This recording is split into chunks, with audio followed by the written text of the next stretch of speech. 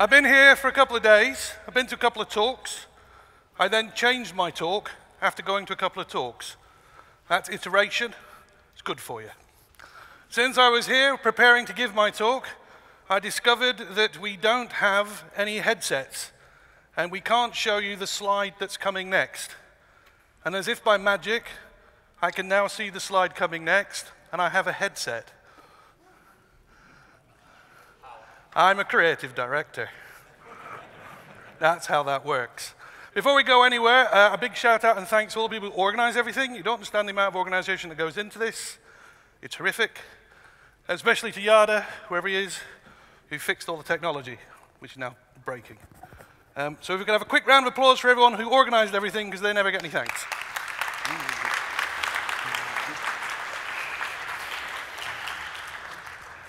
Apparently I'm giving a talk and then there'll be a Q&A.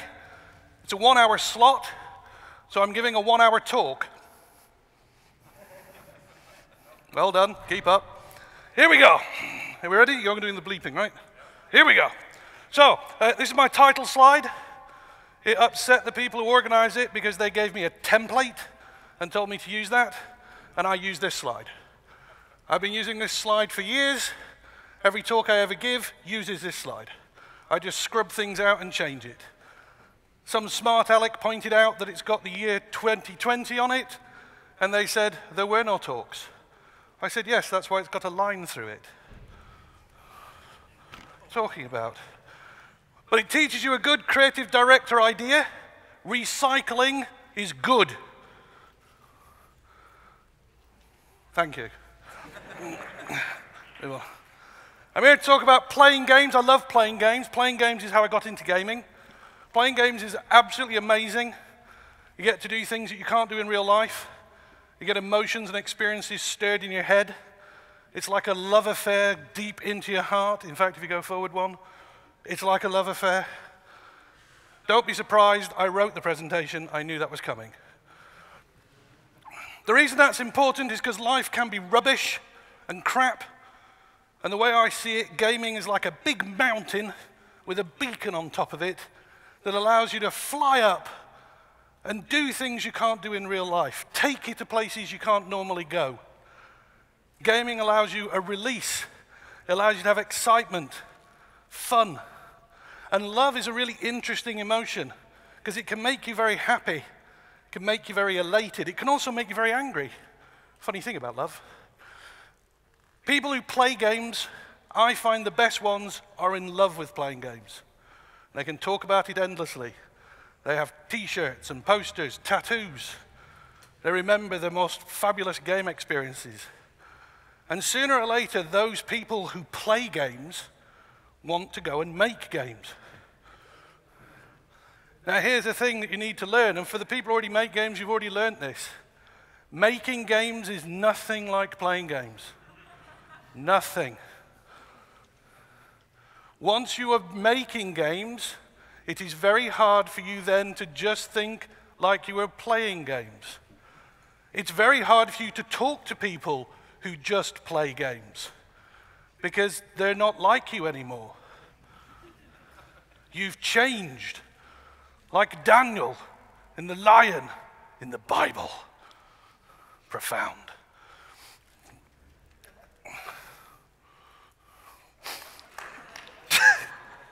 One thing you notice about game playing is people don't usually remember anything about where they got the game, why they found out about it, when they downloaded it. They can't tell you how big the download is. They don't know how many patches they've done. Oh, but they can remember the emotion of the game, be it good or bad. They can remember that emotion decades later. Decades later. So if you're going to make games, I think one of the best things for you to think about is how you're going to create those emotions, how you're going to stir in people that love affair. Because I think if you spend your time and energy there, you're spending it in the best place for game making. It's got a love to it. I tried to explain this a different way, and that's on the next slide, which is going to appear. It's about magic. Now, I like magic. I don't mean real magic. I mean like cards and coins and booths and this. And I go to magic conventions and I buy magic tricks. I'm no good with them. The only thing I can do with my magic is I can make my money disappear. But other than that, nothing. But the thing about magic is, for it to be successful, you have to be lied to, and the lie has to work. Otherwise, it's not magic. And you can enjoy magic, you can watch it, you can be impressed, you can even try and guess how it works. But there's a difference between enjoying magic and doing magic and creating magic tricks. Because once you get to the next slide and we show you how it's done, the magic's lost. This is a different thing. And that's the difference between playing games and making games. And the reason I bring this up is because some people in this hall want to make games, or they think they do. And I want you to just pause for a second and realize you're basically looking behind a curtain and you can never go back. Once you've learned about budgets and tools and publishing and pipelines, payment methods, D1, D2, D7, attachment rates, once you've learned about stand-up, burn-down charts, once you've learned about the software didn't get updated, somebody deleted it from the cloud, once you've been working on a game for 3 years and then someone else brought out a better game, murderous. And so you need to realize that making commercial games, and I'm talking about commercial games here, quick caveat, I'm not talking about those little games that are works of joy, that are talking about the society and their diary and the difficulty they have in their life. I'm not talking about walking simulators. I'm not talking about the games that aren't really games. They're actually emotional experiences, usually pulled from the creator's soul. I'm talking about games that are commercial. Reasonably large teams, they spend money, they go out, they need to be good, they need to be emotionally engaging. And if you make those games and people enjoy them, they'll give you money. It's not a bad thing. We do this with everything. We do it with beef burgers. But commercial game making is important. And so it's my first lesson in 21st century game making. You've got to learn how to compromise correctly. So up comes the rule. There's a rule. Learn to compromise correctly. I was at a talk yesterday. In fact, the guy who gave the talk's right down here. It was a lovely talk. It was about, should you work for a small company or a big company? And that's a great example of the commercial compromise I'm talking about. If you work for a small company, you're going to get a bit of freedom. You're going to work very hard. You're not going to get paid very much, but you're going to get a bit of freedom. You want to work for a big company, you're going to get a lot of scope.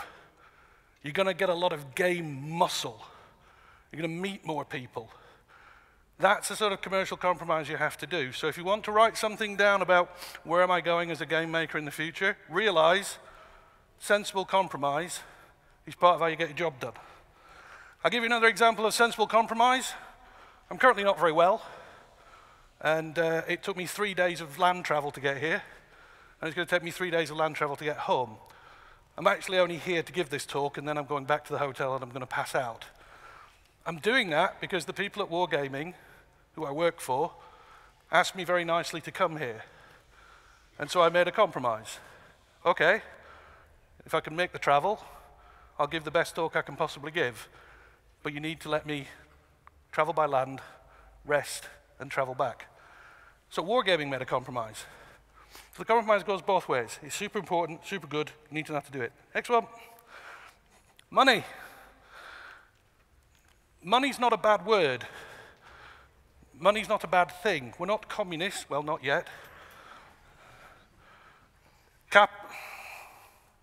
Capitalism is a good thing. Ish.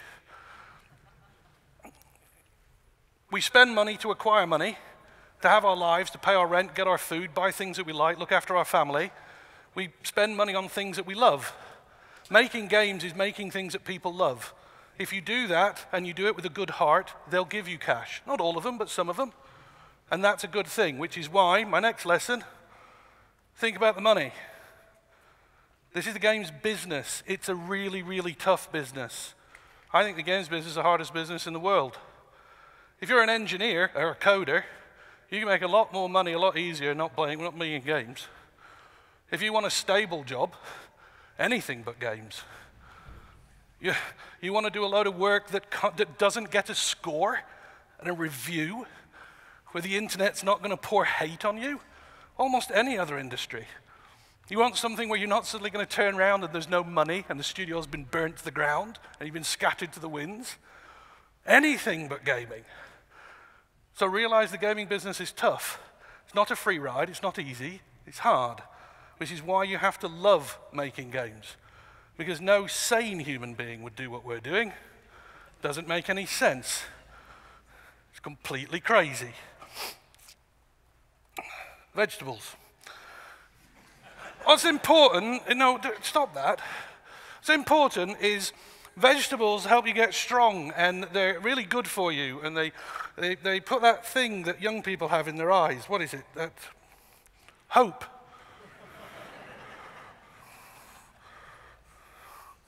Everyone who did that dark laugh has been working in gaming for at least 2 years. Well done. Vegetables are important, and I'm here to tell you about some of the vegetables that you're going to have to swallow so you figure out what you're doing. But to do that, I also have to talk about the sins of design, creative direction in the 21st century. The first sin I'm going to talk about is one of the things that disappoints me with my teams is when they bring me a game idea that is more fun on paper than it'll ever be to my players. So, this sin I don't want you to do.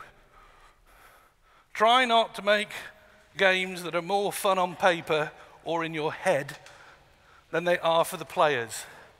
One of the simple ways you do that, commercial compromise.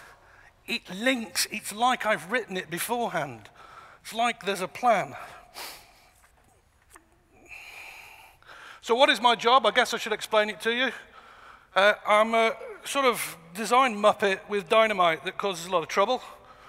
The sort of person who turns up and steals hats and sunglasses, because these aren't mine, I stole them off people in the audience.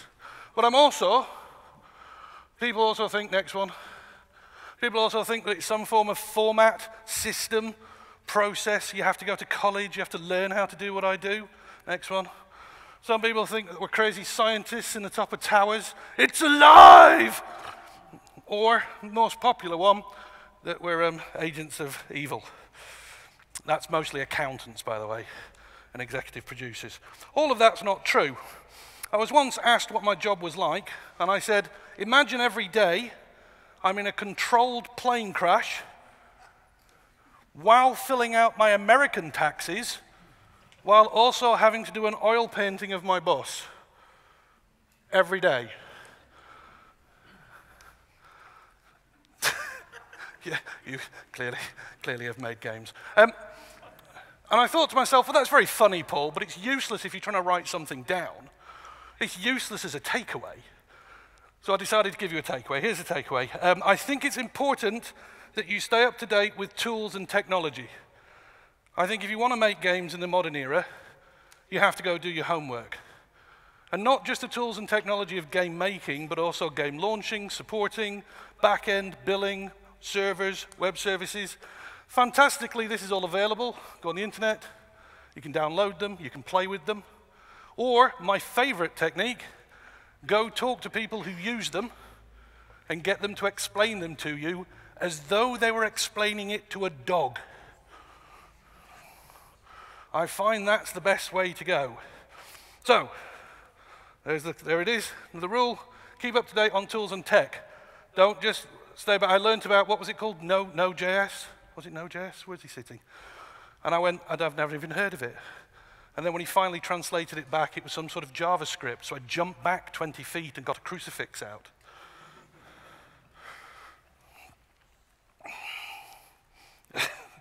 He was very good about that. Next piece of rule I think you should have is an open mind. Open minds are really hard. You have them when you're about 8 years old. They're taken away from you when you're 10 years old because you go to school, where we tell you things are right or wrong, and therefore open minds are bad. I'll give you an example of an open mind. Back in the 1970s, it's a frightening concept, isn't it? The 1970s, my mother was okay that I was in my bedroom with a black and white television with a Spectrum 48K playing, and I wasn't outside kicking a football. She was open-minded about it. Unlike my father, who thought I was an idiot and I should get a proper job. Fast forward to 2020, and now I get told things like, well, you made a great career choice. And you go, well, you weren't open-minded about it at the time. You thought computer games were stupid. The reason you need to keep an open mind is because you've got to put ideas in your head. The more ideas you have, the better chance you have of having an idea of your own. You need to take ideas from outside computer games. Too many people who make games only take ideas from gaming. That's bad. Go watch a ballet. Obsess over car handles. Worry about ticketing systems in airplanes. Just be inspired by nature. Take ideas from other places. Why? Because every new idea you're ever going to have is just an old idea dismantled and put together in an interesting way. The more open-minded you are, the better. I'll give you a classic example of game-making open-mindedness. Someone at your studio is an idiot. They are talentless. All they do is waste your energy. And they come up to you and go, I've got a suggestion for the game. You go, sit down, tell me about it. That's open-mindedness right there. Why? Because if you're a creative director like I am, it's not my job to come up with ideas. It's my job to recognize them. And then it's my job to filter them. It also means that sometimes I have a good idea that I can't use because it wouldn't work. So I write it down and hide it for later in a folder called Good Ideas I Haven't Used Yet. I also write down bad ideas, so I remember why they're bad ideas, because often I forget. That leads to, oh, you're ahead of me. Leads to another design sin. What are you? Another design sin. Designers often get told to do things that are different or distinct, and they have a problem. They go for subtlety. I'll give you a pragmatic and sensible example. I was making an RPG, Warhammer. It was very good. And a guy said, I've got a firebolt, got a wizard with a firebolt. I said, can you bring me something different? He said, yes, fireball. I said, okay. Can you bring me another thing different? He said, yeah, fire flash. Anything else? Firewall. And then one of my other designers said, lightning. And I went, isn't lightning really just fire that's very quick? I want something different. And they're like, well, we haven't got an idea. I said, okay, how about the wizard casts a spell and rabbits are summoned? And they were like, rabbits? I went, yeah, different. Look at the bones. Thank you. So I had a CAT scan, because it wasn't well. And it lived. No, I had a CAT scan because I was trying to figure out what my brain was like, because it doesn't work the way normal people's works. And that's because I'm dyslexic, I'm colorblind, red, brown, and green. I'm deaf at the top third of hearing, asthmatic. Rubbish. Rubbish. It meant that I was an utter failure at school. So I left school at 15 with nothing, and everyone said I wouldn't amount to anything. And the only thing I had in my head that worked is I loved games. So I just decided to make games forever. And that's really important, because what it does is it shows you the industry is still capable of responding to people with passion and love and desire. So I'm going to show you a picture of my office. It's covered in lots of images of all the games and hardware that I've ever played. This actually isn't my current office, one of my older offices. It's absolutely terrifying when you see it, because it's all over the place. But what it shows you is that open-mindedness hopper in my head of things that I'm doing. It's also why I'm so obsessed with games and so obsessed with playing and making them. It's why I get so happy when I meet people who also want to do that. Now, one of the problems with this is you can forget about playing games when you're making games. So I've got another tip for you. It's really important that you keep up to date with all the things that are going on in the industry. And it's exhausting, by the way. That's actually on the next thing. There you go.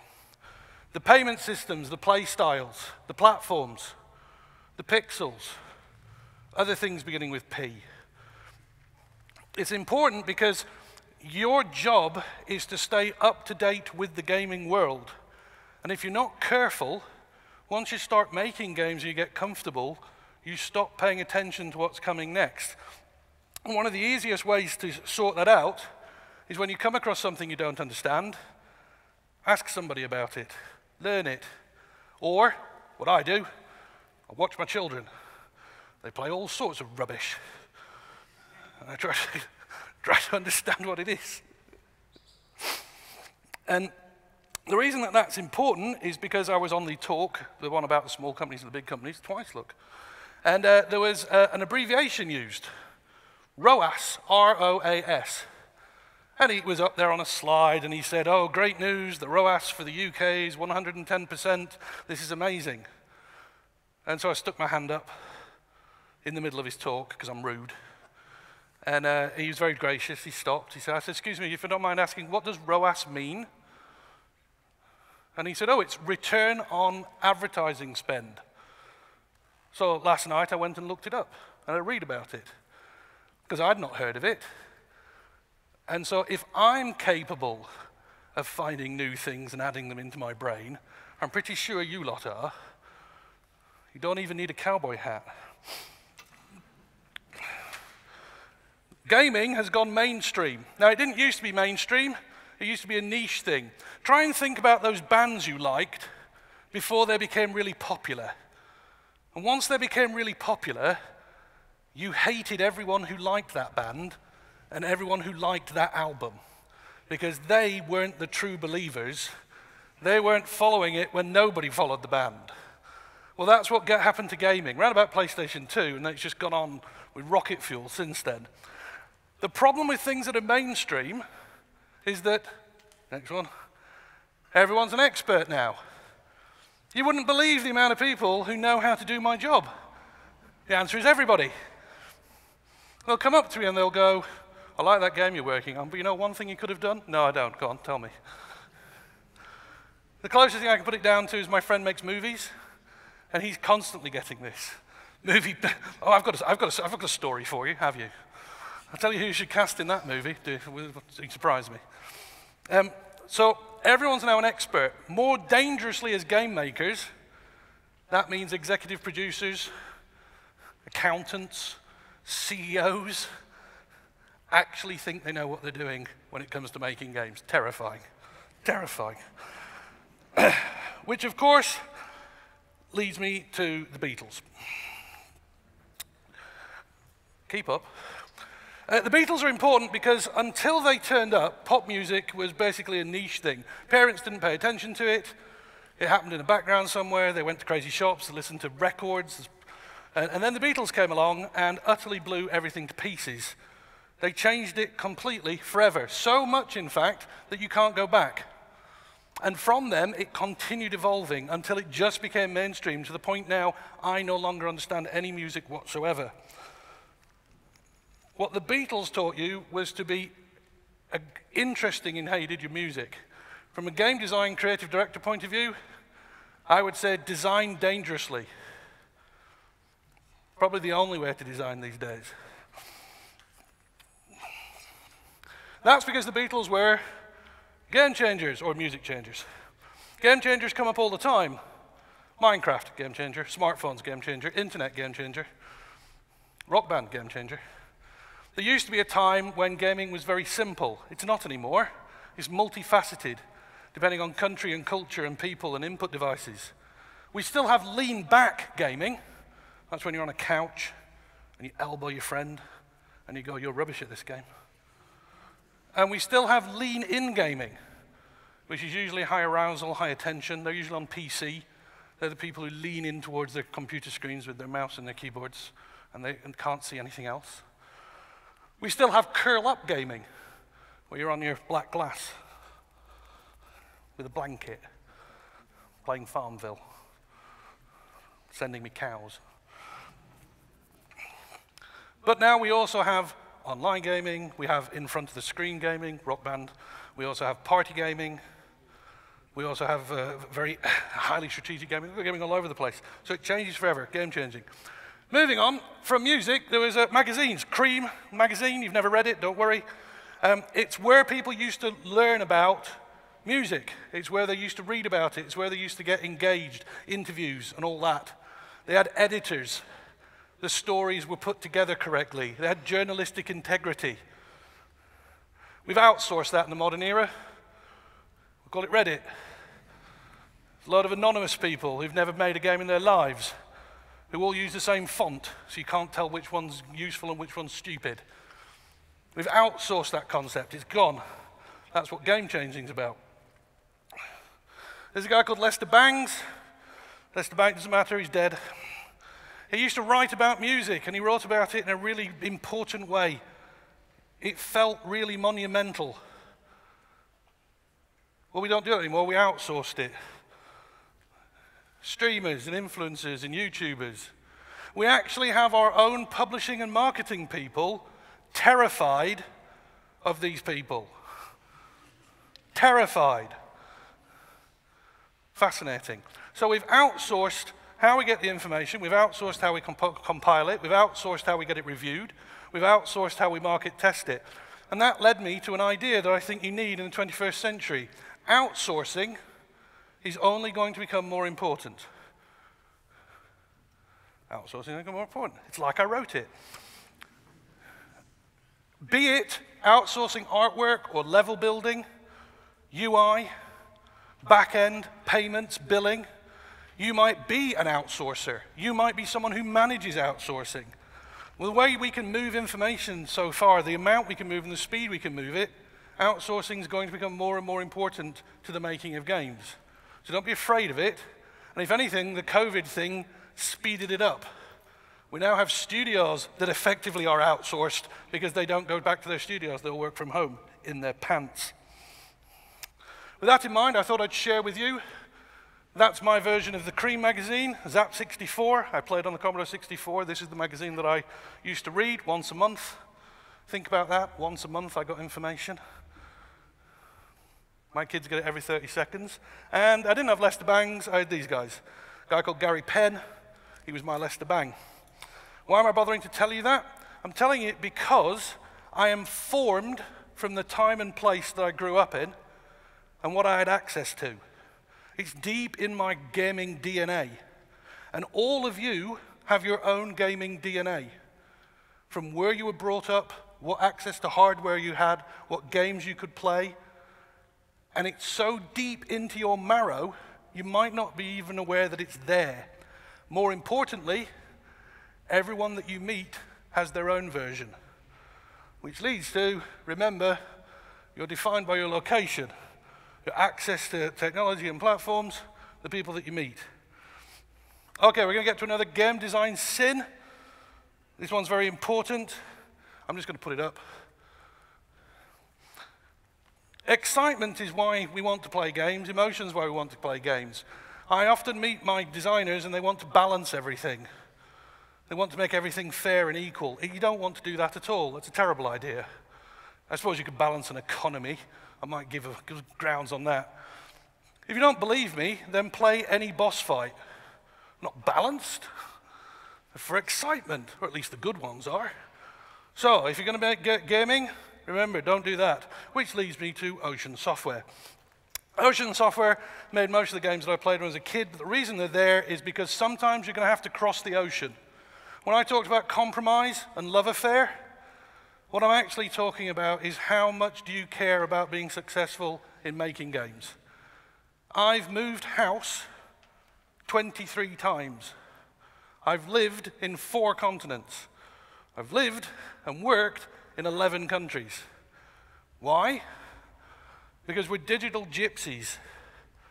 You go where the work is. And if don't think this is special to gaming, I've got a friend of mine who's an actor. Well, he's actually a waiter, waiting to get a role to be an actor. But he does the, an unemployed actor, like most actors. The thing is, if he was offered Hamlet, and it was in a city miles away, he'd go. He'd just go. And if you're in a band and they offer you a tour of Asia, you go. The people who care about what we do, the people who understand the artistry of what we do, the people who want to change gaming and make things for people are willing to move. The more you're willing to move, the better your chance of excelling in the industry. We can't all be lucky enough to be born and raised in a city that's got lots of studios. You want to increase your chance? Go where the work is. Be prepared to do it. That's the compromise thing. Where has that got me to? Ooh, done that one. I've done that one, done that one. That's one of the reasons I love Wargaming, by the way. We have studios all over the place. My last, hang on, 1, 2, 3, 4, 5. The last 5 countries I've lived in have all been moving to Wargaming studios. Always nice to work for a company that's got lots of studios, except some of them. Quick walk down memory lane. That's Ron Hubbard. You don't know who he is, it doesn't matter. He made a load of bleeping noises on the Commodore 64. Because I'm deaf at the top third of hearing, I can't really enjoy music. But I'm told that all humans who can hear have a soundtrack to their life. And they can hear a piece of music from their past, and it works like a time machine. They can remember where they were, what they were doing, what room they were in. They can remember the emotional experience. It's a magical effect. And I think that that's great. But I've got a game track to my life. You show me a certain icon or a loading screen or a level or some loading music or a poster, and I can go right back in time and tell you where I was when I played that game. Equivalent of my game track to my life. Oh, did you get into another sin? That one happens all the time. The players don't like the game, they're playing it wrong. What? No, they don't like the game. Well, they're playing it wrong. Purity of the design is everything. What are you talking about? My game's you've got to let your players have fun. I'll give you a practical example. Actually, it's 2 examples. Sid Meier made a game called Civilization. At the time, it was just called Civilization. It ultimately became Civ 1 because he made a sequel. And he discovered 2 things. The first thing he discovered is that the player is in a map, and there's lots of other enemies. And initially, the enemies had their own empires, and we're building them up. And he figured that was the purity. But he found out it was much more fun to just randomly drop the enemies as the player was unlocking the map. So he gave up on the purity of the map and just dropped enemies where he wanted. The second thing he discovered is that when the armies were fighting, if he told them it was a... Pareto for? If he told them it was a 50-50 chance of winning, a coin toss, players were convinced the computer was cheating. Never 50-50. And so he had to change it so that it only said 50-50 when you had a 75% chance of winning. And then people said, oh yeah, now it's balanced. It loops, it links, it all links back to itself. That leads to Pareto. There he is. Pareto's got a system called the Pareto system. Next one. You've never heard about it? It's an 80-20 system. It's one of those mystical number systems. I'll give you a simple example. You have a shop. 20% of your customers will end up generating 80% of your revenue.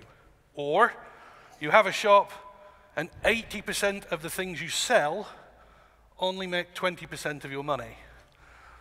Pareto's system is based on a map of a city that he did where he discovered that 80% of the city was owned by 20% of the people.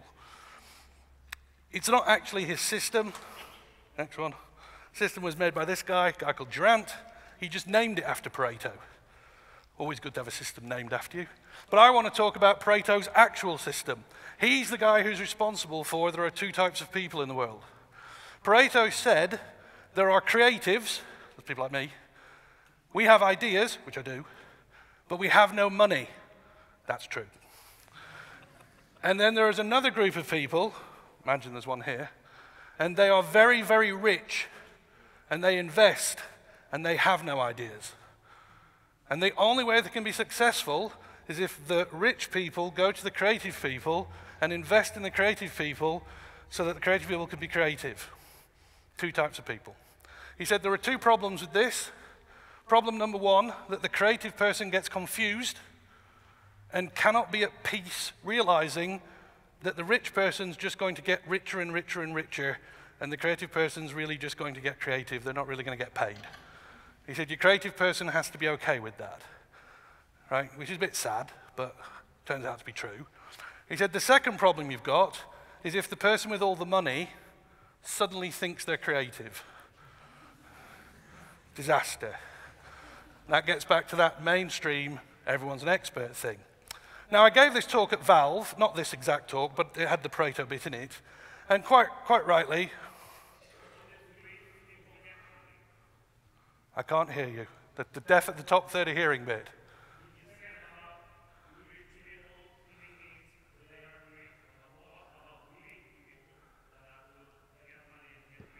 No creative people get rich. What are you talking about? I've never met one. Picasso, I guess. Anyway, the guy asked me a question. He basically said, don't you think your Pareto 2 types of people thing is rubbish? Don't you think it's a simplistic system? Don't you think it doesn't answer your question? What if there's a creative person who gets rich? He said, I fundamentally reject the idea of these 2 types of people. I think it's a sham. You've come all the way to Valve. We've come here. We've sat down. We've listened to you. It's preposterous that you should say that. Ill thought out, ill conceived. And I said to him, well, that's interesting because I think there are 2 types of people. The people who believe there are 2 types of people.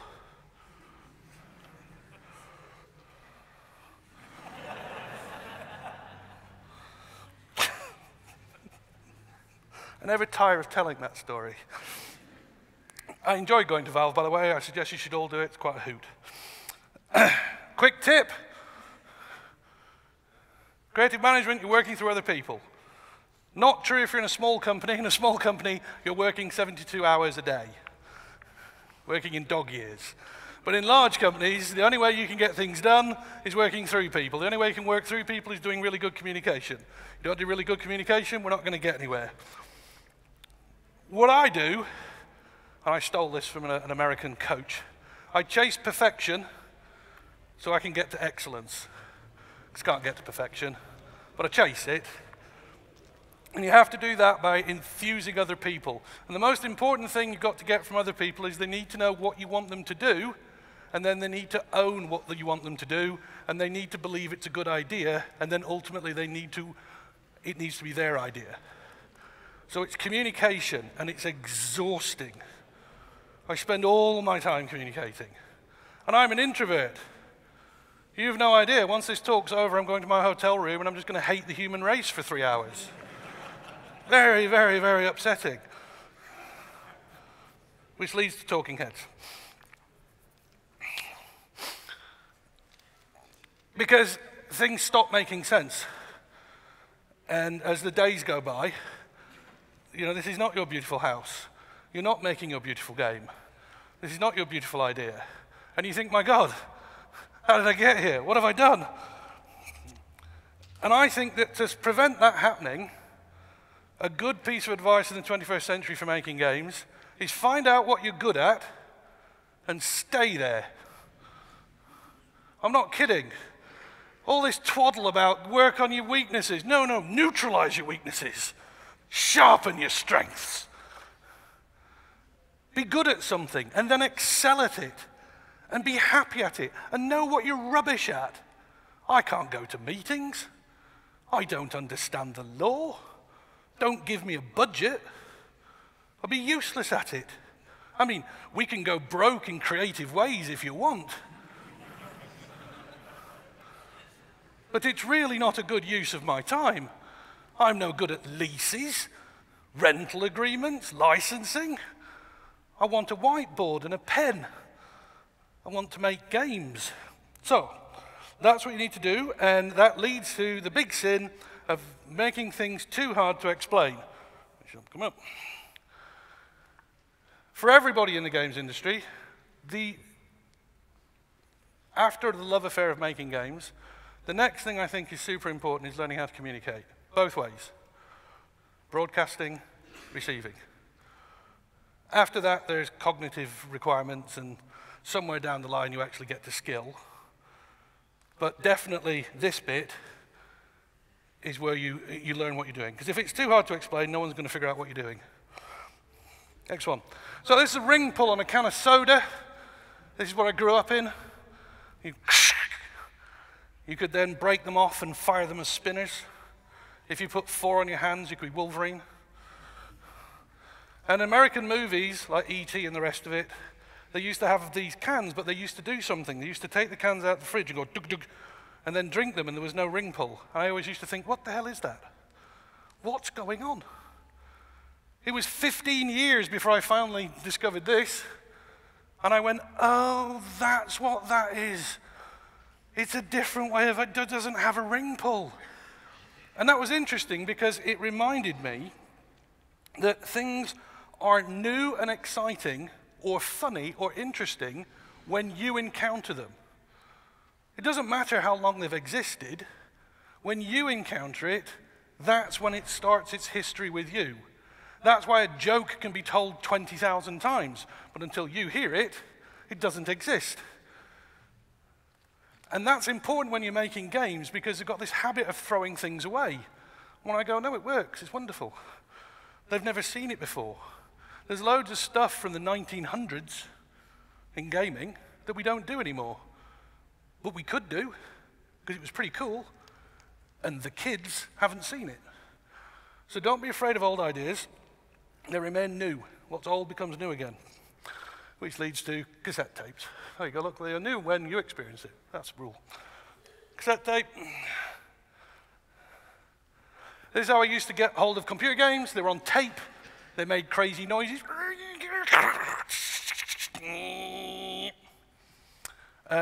I had an iCloud account back in the 1900s. It was called my school bag. And in my school bag, I had a world-class pirating system, BitTorrent.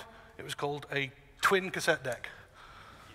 And with that, I could record one game onto another tape, put it in my bag, take it to school, and trade it. I was a copyright thief. What I actually was a poor kid who could afford to buy one game a month, and that game I had to trade with everyone else. Quick tip, if you're going to get into computer games, stop stealing people's copyright. It's bang out of order. You get money because people look after your copyright. You're getting paid. Stop BitTorrenting. Pay your goddamn way. It's a creative industry. Show some backbone. Of course,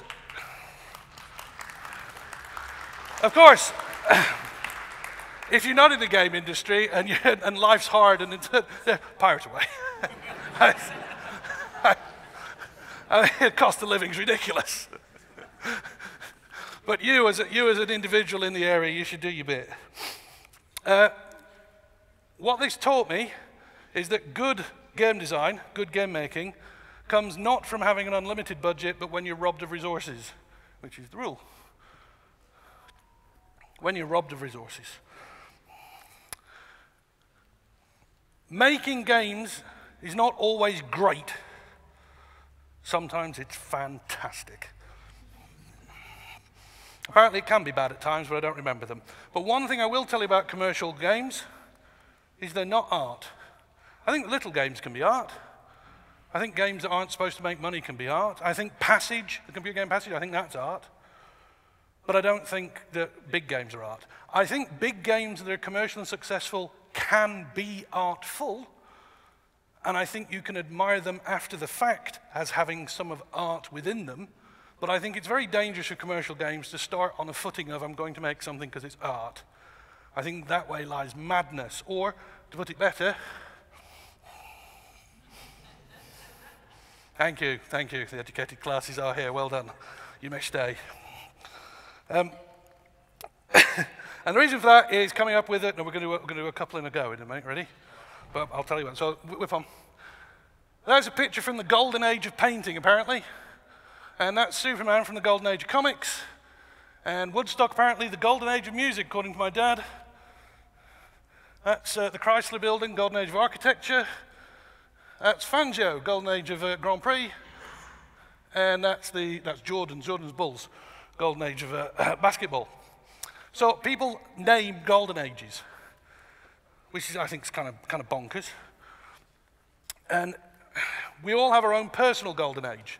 That's nothing to do with what society tells us. It's what we decide on. Our own golden age, we define. I'm going to take you through mine to make the point. So, as a teenager, not this album, it just had the word teenager in it, and that's where my golden age starts. But to put it in context, it's basically when Empire Strikes Back was in the cinema. That's a big building with a screen that you go to. And then Say Anything by John Cusack. He's holding up, if you can imagine, an enormous iPad with a big speaker. And between there is all the games I care about and all the hardware I care about. Everything before, move on, kind of looks like that. And everything after is a disaster and useless rehash and is plundering my childhood. There are no good games other than the period I just showed you. There aren't any, end of subject, they're all the good games. Because that's my golden age and that's my game track. Now, that's only true for me. Each of you has your own golden age. Some of you are still living it. My mother is having her golden age in her golden years. Facebook cows. Marvelous. The reason that's important is because you can talk to anyone in gaming about their golden age. What's your favorite piece of hardware? What's the game that just makes you smile? What's the game that just makes you happy? What's a game you'd never play? And then you can start a conversation and years drop off you. It's like having a facelift or Botox. It's marvelous. There's a reason I keep talking about it. Learning your golden age is important because when you meet other people, you should talk about their golden age. So if you meet someone like me and you want a job, I suggest talking about games that are between Empire Strikes Back and Say Anything, because they're the games I give a damn about. Whereas when I'm talking to a new young designer, I talk about all the games that are out now, because that's their golden age. Golden ages are important, it's how we trade information. But another design sin, stop being precious about your design. You're not the audience. They're right, you're wrong, within reason. They have good ideas, even if they're not yours. And sometimes you need feedback. Don't get too uptight about it. We're spending a lot of money and using a lot of people. We're asking people to bring their labor, which after their love is the most important thing they can possibly give you. Being too precious about your design just turns you into a git. And that's of no use to anyone in the creative space, which leads to the PlayStation 2. The PlayStation 2 marked the end of photorealistic game chasing. It's hard to imagine now, but if you brought a game out prior to the PlayStation 2, if it didn't look more realistic, if it didn't try to look more like a movie, if it didn't look more like it was getting to perfection, then your game was rubbish. It was crap. It was like painting when they were painting and trying to make it so it was absolutely lifelike. And then the camera came along, and it could do a better job than any painter, apart from a few. And so painting had to go in a different direction, cubism and surrealism. Well, that's what happened here.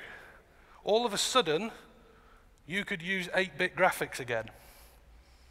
You hadn't been allowed to do that. And what that taught me is there's no such thing as retro, not anymore. The whole world's available to you. You can make any game you want. You can have squares and triangles and bleeps. Nobody cares anymore. No one's going to judge you for it because it's gone mainstream. Which leads to a wooden door. So as you open the doors to perception, it's very important. I'm a creative director. I'll show you one. Next one. This is on the side of a cafe in England. Those lines are straight. Absolutely straight. They're not angled at all. That's your eyes playing tricks on you. That's important because that happens in game making all the time. Here's another quick question for you. Is square A darker or lighter than square B? Seems like a straightforward question. If you move forward, you find out they're exactly the same color. Go back, go forward, go back, go forward. Mind-boggling, isn't it? Like being a cat at a laser. That's because things often can't be true, but are true. Moving on. Colorblind, I'm colorblind. I've been reliably informed there are numbers in here. I don't believe you, but whatever. All right, it's a group delusion. I believe one of them is a 2. Can't really remember. Very irritating because everyone can see them and I can't. Therefore, I must be stupid. Because it's blindingly obvious, it's in front of you. How can you not see it? You're a moron. It doesn't matter the fact that I can't see it, and I tell them I can't see it. I'm at fault, apparently.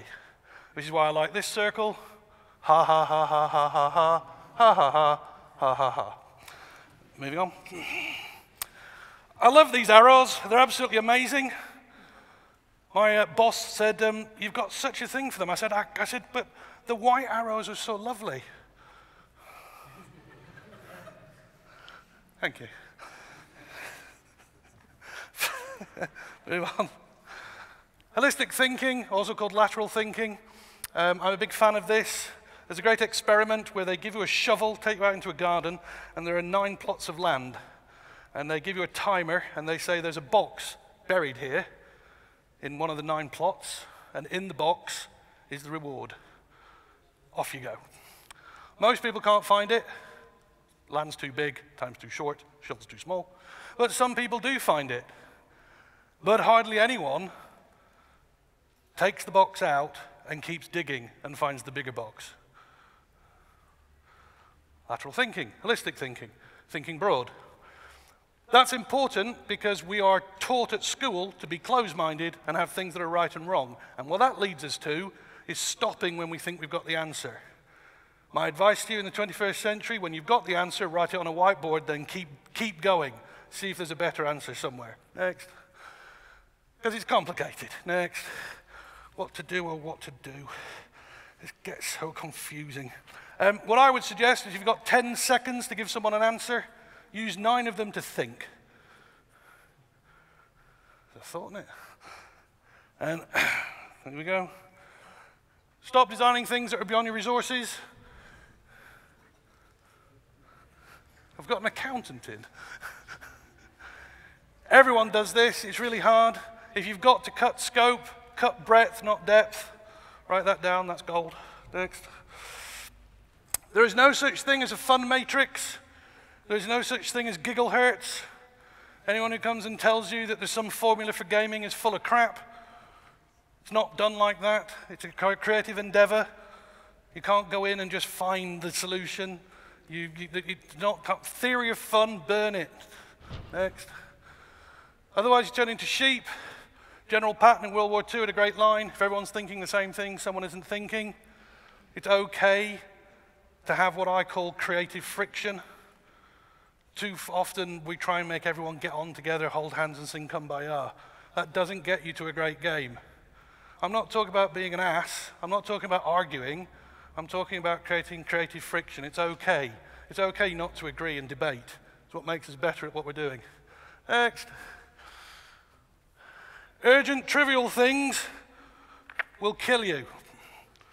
Stay away from them. If there's only one thing you take away, take that. We've got to do it now, but it's trivial. Now, it's trivial. We'll die. Stay away. I've got 3 things that were in the big ending. Emotions versus mechanics. I was asked this question last night, so I wrote it down. You can put a new mechanic in your game design. It might get you somewhere, but if you plan for emotion in your design, it will always get you somewhere. If in doubt, play for emotion. And remember, life grinds at your soul. It grinds at your soul. It grinds at our players' souls.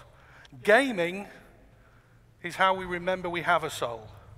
It's a wonderful, harmless experience that makes us love each other.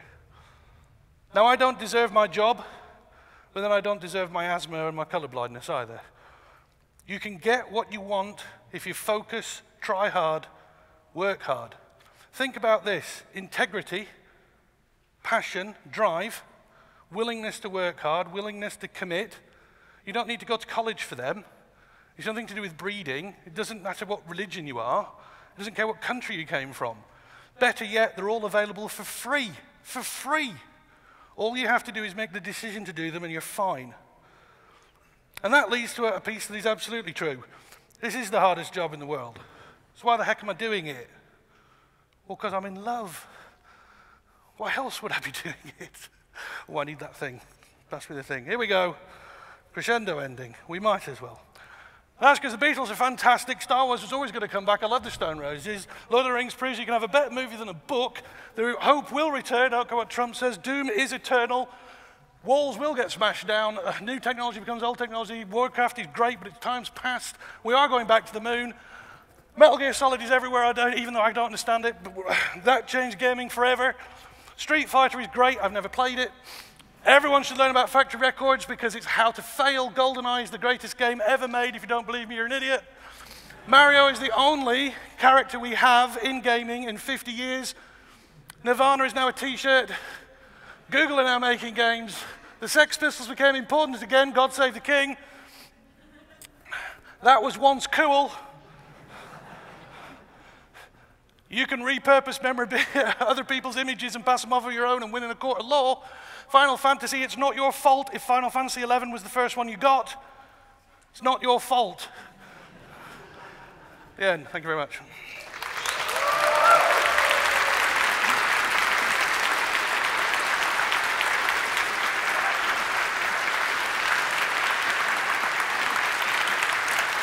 Don't think I had that.